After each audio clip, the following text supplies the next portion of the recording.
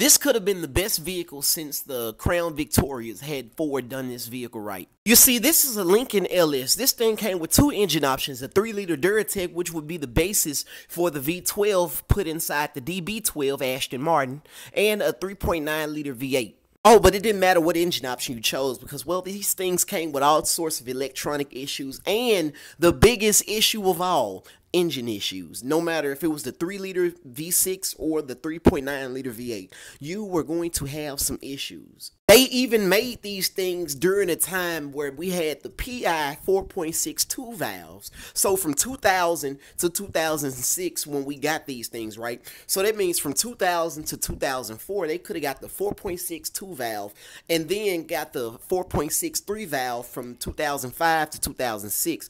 It all makes sense, but they didn't do that.